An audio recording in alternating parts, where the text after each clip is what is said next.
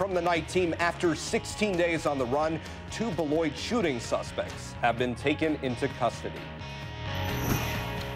And we want you to take a look at where those arrests happened. This is just about an 8-minute drive from where Beloit police say the 2 suspects opened fire at the Citgo gas station right there and badly hurt a man.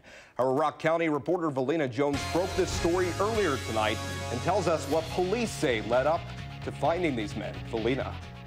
Yeah, Matthew, one of those suspects was found just less than 3 miles away from where that shooting happened earlier this month. 20-year-old Ricardo Holloway, a 31-year-old Maureen Williams are both in custody tonight, charged with attempted homicide of DeMonte Green for the June 4th shooting at the Citgo gas station in Beloit. Holloway was found after police stopped a car that he was in at 8th Street and West Grand Avenue in Beloit.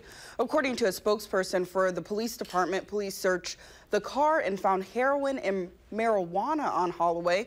Court records show Holloway is a family member of Raymond Holloway, a man who was shot and killed last April in Beloit.